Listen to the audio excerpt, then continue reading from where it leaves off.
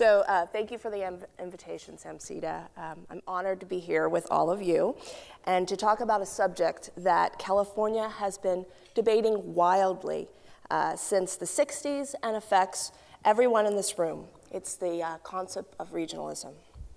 America has always been the great experiment, a place where people come to try and do things differently. The San Francisco Bay Area is a progressive microcosm of that experiment. Collectively, we've struggled, changed, and survived by reinventing ourselves and learning to think differently, with all the while creating a unique identity that calls people from all over the world to participate in the laboratory of sorts. Now, regionalism is an extension of that experiment, and is often defined as a political ideology that focuses on the common interests of a particular region and tries to address the problems of postmodern metropolitan landscapes.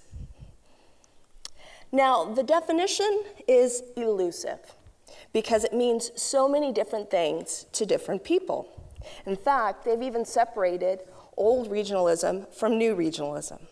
For some of its supporters, regionalism entails new forms of collaboration among business elites, tax-based sharing, tying the fate of localities together.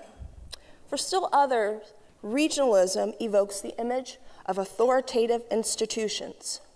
And yet and still, I have read that regionalism in California is a covert plan of UN Agenda 21 to destroy and globally control our way of living.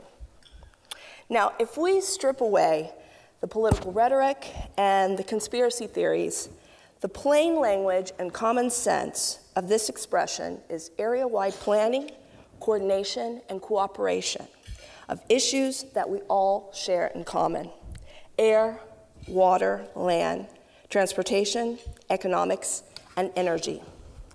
Now, I'm going to step back from the statistical details that the speakers have gone to, and we've reviewed quite a bit, and focus on the common denominator, the linchpin, so to speak, that greatly affects all of these areas that we've been discussing this afternoon, and propose 5 areas to reevaluate in moving the mission forward of weaving San Mateo County together.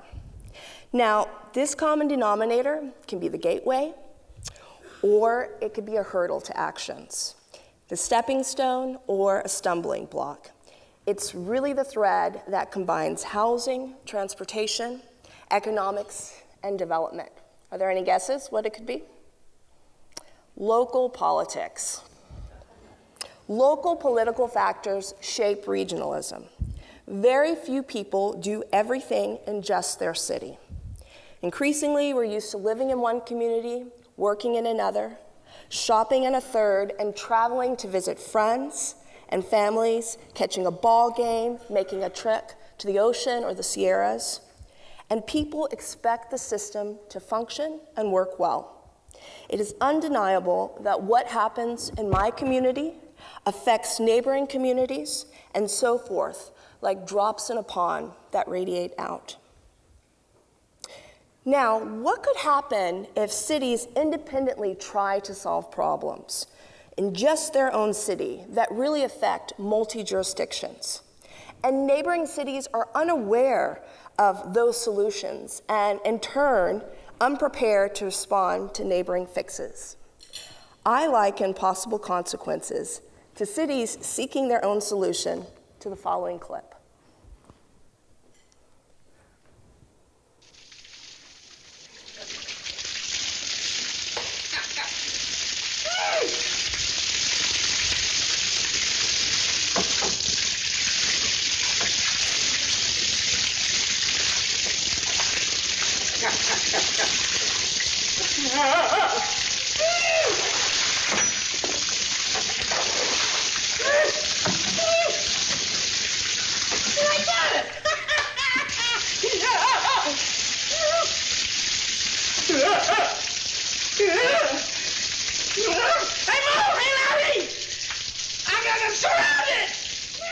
Now, while I'm not trying to say Belmont or other cities are that ill-equipped to solve problems as Curly, I'm trying to point out in a humorous way that there are sometimes unintended consequences, cross purposes, fragmented thinking, loss of vital resources, and inevitable confusion.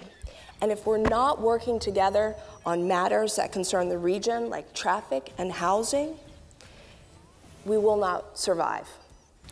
Now, Curly could have called Mo and Larry and maybe would have figured out a better solution, or not. We can call on one another to figure these solutions out.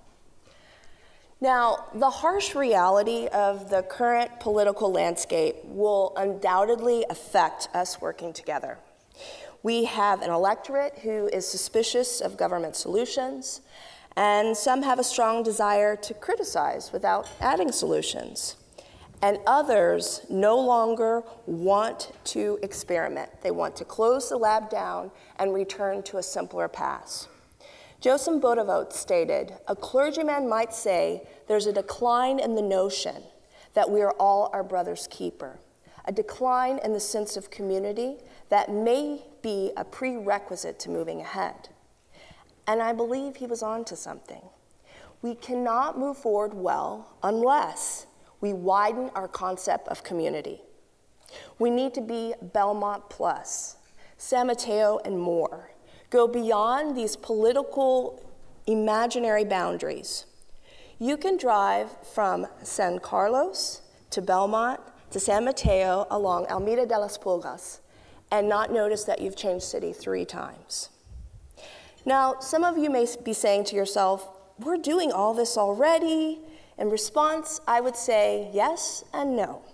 To paraphrase one of the leading land attorneys in this area, 30 years ago in California, we were talking about how to solve 2 things, housing and traffic. Today, we are still talking about how to solve 2 things, housing and traffic. So there's always room for improvement, and I propose that we concentrate on 2 areas. 5 actually. First, visioning to the populace. Start an ongoing conversation with the general public and not right before we need to take a vote on something. To understand, envision, and support what our desirable regional futures are and be honest about the trade-offs involved in pursuing them. Changing an us versus them mentality, a city versus city, takes time. I have a good friend who just the other day said, we don't want to be like, and you fill in the city that you think goes there. And just the other weekend, I know she was there for movies and dinner, had coffee and drinks. She relied on that infrastructure created in another city, but demonized them in the same breath. We have to change the conversation and push back on a united front to say that no, we are one whole community working together. Political will, not to play the blame game and be flexible to adapt to changing conditions. We really need to pursue fundamental reforms that political leaders will get very little reward, but in the long run, it will change the game and be important for the future of this area. A recent example of a successful political will maneuver, I think, is the Peninsula Clean Energy Initiative. We all gathered around together and made it happen. I would also suggest prioritizing planning equity for disadvantaged, low-income communities and smaller cities. How evenly are we distributing opportunities to smaller cities that have low economic-based communities? Fiscal incentives for regional cooperation should be more widespread. Bay Area Alliance created the Social Equity Caucus and acknowledged that issue. We should do more of that. Analyze what works in other places and implement models on a small scale to start. Leipzig model in Germany of city governance is a great example. Chattanooga, Tennessee with their placemaking and revitalization. Vancouver, Canada for creating a bustling city nestled in beautiful natural setting. And last, regional innovation. Instead of forming the question around what are our regional problems, what about forming and focusing on what our regional assets are? What do we have that we can capitalize? We are also a world economy. We have world-class universities, research facilities, strong investment community, biotech and technology minds in the Bay Area. Let's delete the fragmentation and link these communities around some of the think tanks for civic good, for region and implementation. Now, with all that is before us, there's definitely light at the end of the tunnel. California is the 8th largest economy in the world. The great experiment is still working. With vision, leadership, innovation, sacrifice, California led in producing the needed infrastructure and the foundation of our prosperity and quality of life. We can do it again. And we have to if we want to keep people, industry, and innovation here.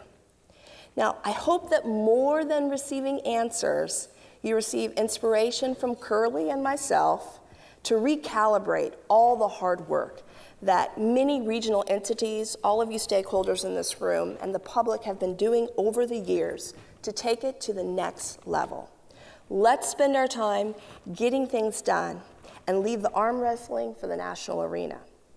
Denmark is said to be the happiest country. I would like to see San Mateo County and Santa Clara County to be the happiest region. I look forward to working with all of you.